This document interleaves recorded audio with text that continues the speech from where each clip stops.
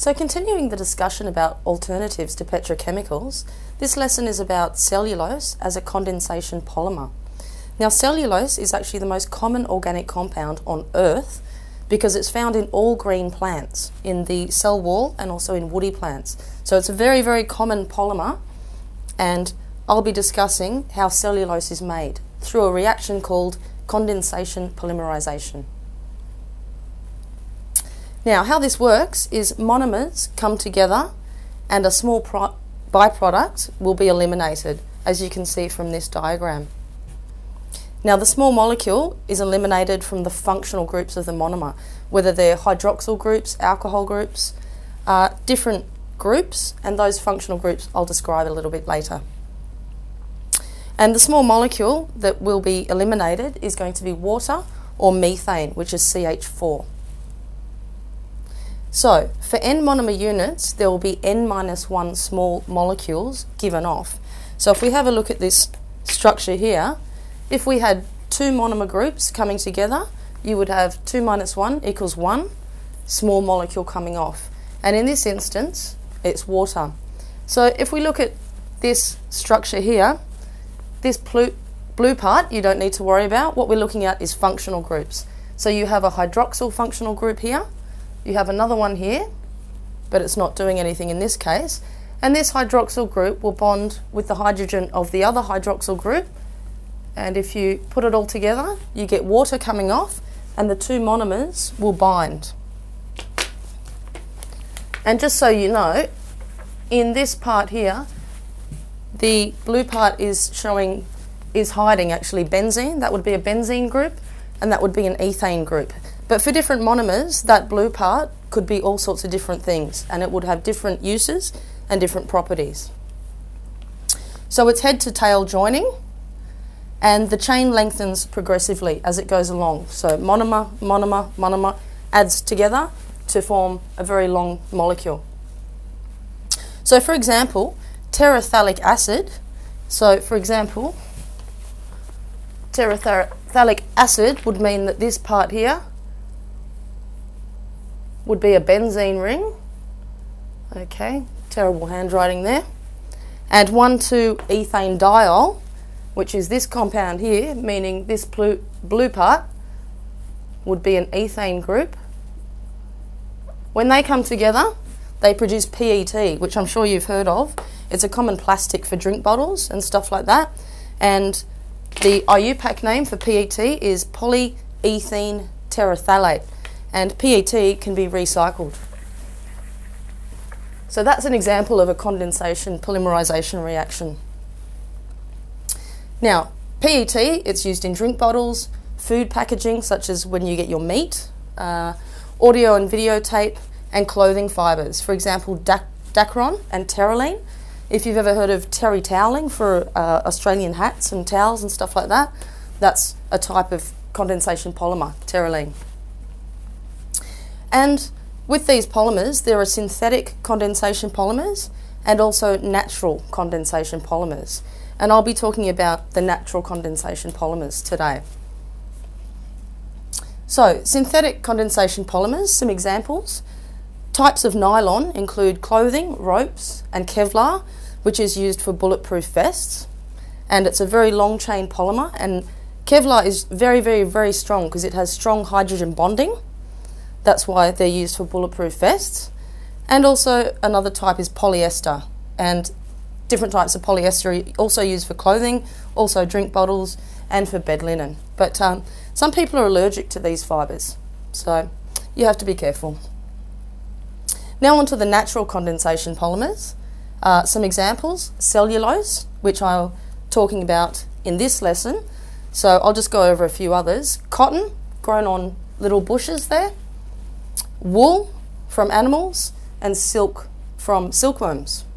So there's some natural types of condensation polymers. So let's continue with cellulose. Now, biopolymers. Biopolymers are naturally occurring polymers. So if you think about the prefix bio, meaning living, so biopolymers, naturally occurring. And we have a picture there of cotton and silk. They're made wholly or partly by natural processes, and examples are cellulose, starch, which are also made by plants and also a big part of our diet with things such as wheat and potatoes. Gluten, which some people can't have in their diet, gluten-free. DNA, and if you think about the structure of DNA, this is very simplistic, but basically DNA and proteins are just repeated units. That's why they're natural biopolymers. And protein, similarly, the same thing. So, cellulose, it's the most abundant biopolymer in nature. It's the main constituent in plant cell walls and the major structural component of woody plants. It's a complex carbohydrate, meaning it contains carbon, hydrogen and oxygen. And again, carbohydrates are also part of our diet. They're fuel for our bodies. And it contains many alcohol functional groups. And the alcohol functional group is an OH. And I'll show you the structure in a moment. The monomers of cellulose are beta-glucose molecules. Now, glucose is a sugar. And again, I'll show you the structure shortly. And cellulose is a polysaccharide, which means poly, meaning many, and saccharide, meaning sugar. So glucose is a sugar, so many sugars is cellulose. And yes, so glucose is a monosaccharide, meaning one sugar. So glucose, one sugar, put lots of glucose structures together and you get many, which is cellulose. So looking at the structure of glucose, what we have here, you have two different forms of glucose, beta glucose and alpha glucose.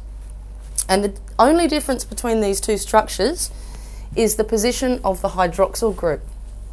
Now, when we look at sugars, there's many different types of sugars in nature. So you have glucose, fructose, dextrose, all sorts of different sugars. The way that we name them and the way that they're different is whether these functional groups are in an up position or in a down position. So these two things may look very, very similar. It's just a hydroxyl group, whether it's up or down.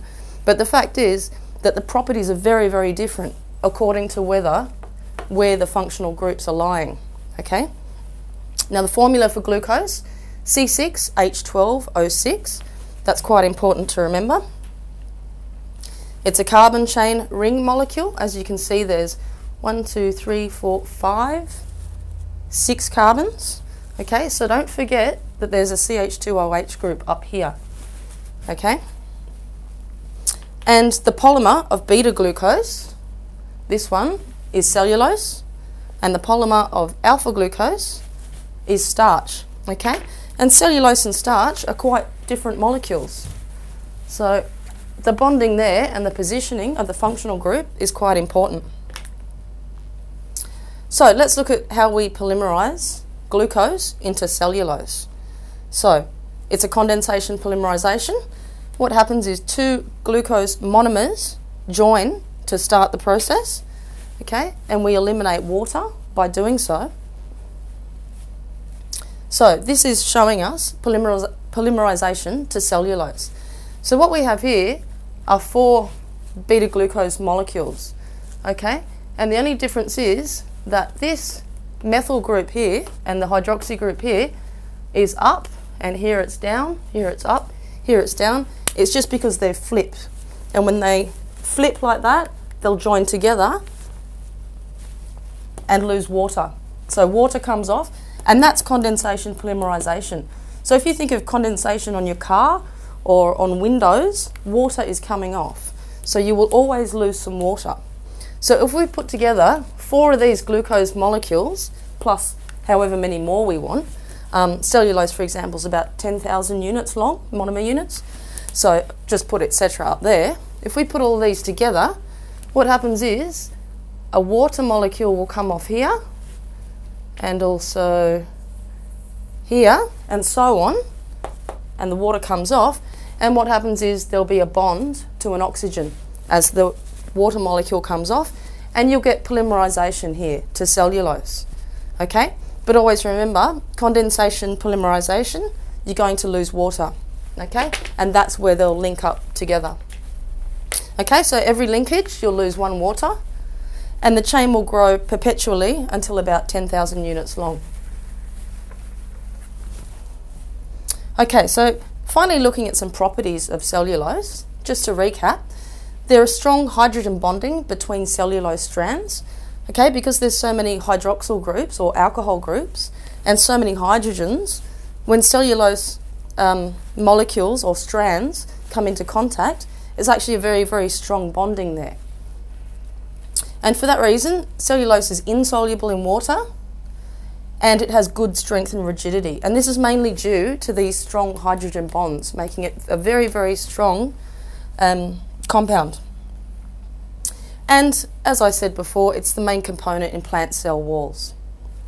So that wraps up my talk about cellulose and condensation polymerisation. And now we'll look at some questions. So question 6, which of the following is a condensation polymer? So let's just have a think. Petroleum, well, petroleum is petroleum, so we can rule that one out straight away. Polyethylene is an addition polymer from petrochemicals, so that one's a no. PVC, if you'll remember, is also from petrochemicals and it's an addition polymer. So which one is a condensation polymer? Through process of elimination and through what we learnt today, the answer is cellulose. Question 7. Of the following statements, which can best be applied to the formation of a condensation polymer? Okay, so let's look at our answers. Now, in condensation polymerisation, a small molecule is produced with every linkage formed between the monomers. And if you remember, for cellulose, the small molecule is water. So our answer there is going to be, with the joining of two monomers, another small molecule is released. So our answer is B. Question 8. Which list contains only condensation polymers? Now, having a look at the list, why don't we think about cellulose, which we've just learnt about. It's a polysaccharide, which means many sugars of beta glucose. If you remember, the hydroxy group is up in the 5th position, if you remember back to the structure. So it's a polysaccharide of beta glucose monomers. Now starch is a polysaccharide of alpha glucose monomers. And nylon is a type of polyamide, but it's a naturally occurring polymer. So all of these contain functional groups where the linkage produces a small molecule byproduct. And for cellulose, as I said, that's going to be water. So in that case, our answer will be cellulose, starch and nylon are all condensation polymers. And if you have a quick look at the others, PVC, for example, made from petrochemicals, it's not. Cotton, proteins, glucose, no, glucose is a sugar, not a polymer. And looking at this one, rayon is an addition polymer again. So our answer for this one is A. Question 9. Cellulose is a condensation polymer found in biomass. Outline the importance of this compound. So now we have to list a few important things about cellulose. Okay, cellulose makes up cell walls of plants and is the most abundant carbohydrate on Earth. It is the main component of biomass. It's a polymer of glucose, which is a sugar. So it is a polymer of glucose monomers all put together. Cellulose contains the basic carbon chain structure to produce starting materials for petrochemicals. And unlike petroleum, cellulose is a renewable resource. So thus, it's a potentially important alternative raw material for the production of synthetic polymers. Now finally, question 10. The following structure can be used as a monomer for condensation polymerisation reactions. Part A. Provide the products from the reaction of 3 molecules of the above compound. So if we draw 3 of these molecules and we put them together and rip off water, what we get is this structure here. So what we've done is we've taken off OH from that end, we've taken off H from that end, flipped it over and stuck it together to get this, and thus, because there's 3 molecules, you get, if you remember, N-1 byproducts, so 3 minus 1, 2, you're left with 2 waters. So that's how you do that reaction. So redraw what you get in the question, flip it around, take off the water, and you can draw what your product will be. And finally, part B, same question. The molar mass of the molecule is 138, so for this molecule. What would be the molar mass of the polymer made of 5 monomer units? Okay, so 5 monomer units will be 138, this molecule, times 5. But remember, we'll get rid of 4 waters, n-1. So the weight of 4 waters will be 4 times 18. So the molecular mass of a 5-unit chain will be 138 times 5 minus 18 times 4, and our answer there is 618. So that concludes my discussion about condensation, polymerisation, and in the next tutorial I'll be discussing alcohols and naming organic compounds.